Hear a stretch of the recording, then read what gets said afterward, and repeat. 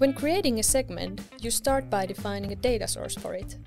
The platform can be integrated into your CRM system, customer account, or even website pages. After that, you can specify the segment further, for example, narrowing it down by a country or a language. You can diversify automation based on a lead's behavior. This could be, for example, email open or a click on a specific link. Building the automation is simple with the easy drag and drop feature. It's also possible to set internal notification to sales team on a specific events. Relevant communication is sent based on a lead's behavior, and the leads are moved along the buyer journey. Composing the messages can be done directly on the platform. Once the automation is set up, the platform will take care of the work for you.